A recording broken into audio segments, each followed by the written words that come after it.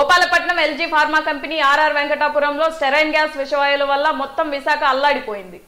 వెంకటాపురం చుట్టుపక్కల గ్రామస్తులు 2000 జనాభా ఒక్కసారిగా ఉరుకులు పరుగులు తీశారు. ఇదే పరిస్థితి పరవాడ జవహర్లాల్ నెహ్రూ ఫార్మాసిటీలో జరిగితే ఎలాంటి పరిస్థితి ఏర్పడి ఉండేది?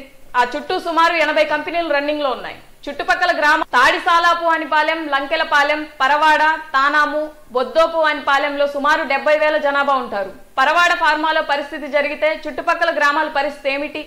ఇప్పుడైనా పొల్యూషన్ కంట్రోల్ బోర్డు వారు కంపెనీలు పరిశీలించి సర్టిఫై చేయాలంటూ ప్రజా సంఘాలు కోరుతున్నాయి. విశాఖ జిల్లా ఆర్ఆర్ వెంకటాపురం గ్రామంలో కెమికల్స్ లీక్ అయ్యి జనాలు ఎంతమంది ఇబ్బంది పడ్డారో, హాస్పిటల్లో పాలయ్యారో. అలాగే పరవాడలో సుమారుగా 80 కంపెనీలు ఉన్నాయి. చుట్టుపక్కల గ్రామాల్లో కూడా ఎంతమంది ఇబ్బంది, 70-80 వేల జనాభా ఉన్నారు. ఇలా జరిగితే ఏంటి పరిస్థితి? ఈ పరిస్థితి ఏం చేయాలి? అక్కడ బెడ్లు ఉండవో, ఇలా కార్యక్రమం ఉండవో, మందులు ఉండవో, ఏ వ్యవహారాలకు ఏది ఉండదు. గవర్నమెంట్ కూడా పొల్యూషన్ కంపెనీ వాళ్ళు కూడా సర్టిఫికేట్ ఇచ్చి కంపెనీకి జాగ్రత్త చర్యలు తీసుకోమని ఎన్నోసార్లు మేము కూడా చెప్పినా కూడా పట్టించుకోలేదు. చుట్టుపక్కల కూడా ఒక వాసన, నైట్ పూట వాసన వచ్చేస్తుంది. ఎన్నిసార్లు కంప్లైంట్ ఇచ్చినా కలెక్టర్ గారు కూడా ఏమీ పట్టించుకోలేదు. ఇకనైనా ఏమైనా జరిగితే చర్యలు తీసుకొని పొల్యూషన్ వారు కూడా సర్టిఫికేట్లు ఇచ్చి కంపెనీల చుట్టూ న్యాయం చేసి చుట్టుపక్కల ప్రజలు కాపాడవలసిందిగా కోరుతున్నాము. సంఘటన ఇది ఫార్మా కంపెనీల్లో కానీ జరిగితే ఎవరు బాధ్యత వహిస్తారు?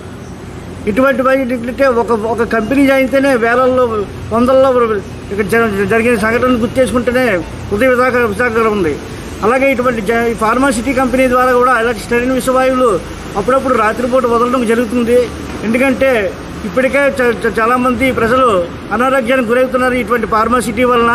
వీటి ఫార్మాసిటీ కూడా వాల్యూషన్ కంట్రోల్ తీసుకొని భద్రతా ప్రమాణాలు పాటించి ప్రజల ఆరోగ్యాలను కాపాడాలని కోరుకుంటున్నాం. ఎందుకంటే ఒక్క ప్రాణం ఎంత విలువైందో మనకు తెలుసు.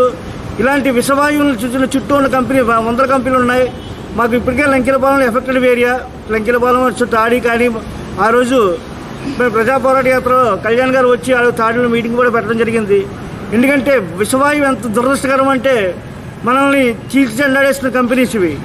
వీటికి ఎటువంటి భద్రతగా తీసుకోకపోయినా చాలా ప్రాణ నష్టము, నెక్స్ట్ ఆస్తి నష్టము, ఇలాంటి పరిస్థితులకి ఎటువంటివి జరగకుండా భద్రతా ప్రమాణాలు తీసుకుని కలెక్టర్ గారు కలెక్టర్ తీసుకుని వాటికి మంచి సరైన భద్రతా నిర్మాణాలు తీసుకుని కాపాడుకుని ప్రజల్ని కాపాడుతారని కోరుకుంటూ సెలవు తీసుకున్నాను.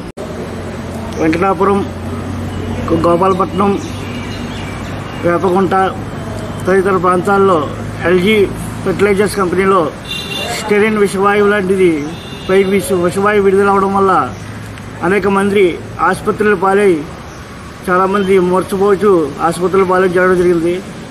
మరి ఇలాంటి ఇలాంటి సంఘటన జరగడం విశాఖపట్నానికి చాలా దురదృష్టకరం. అలాగే ఇటువంటి భద్రతా ప్రమాణ చర్యలు తీసుకోవడం వల్ల ఇలాంటి కంట్రోల్ పునరావృతం కాకుండా ప్రభుత్వం చర్యలు తీసుకోవాలని కోరుకుంటూ, అలాగే ఇక్కడ లంకెలపాలెంలో జేఎన్ఎం ఫార్మాసిటీ అనే కంపెనీలు 100 కంపెనీలు ఉన్నాయి. ఈ కంపెనీలు కూడా ఇటు తాడి కానీ, ఇటు బొద్దవానిపాలెం కానీ, ఇటు సాలాపానిపాలెం కానీ, తానం కానీ, పరవాడ కానీ చుట్టుపక్కల ఒక 10-15 విలేజ్లు అనుకుని ఒక 100 కంపెనీలు రన్ అవుతున్నాయి.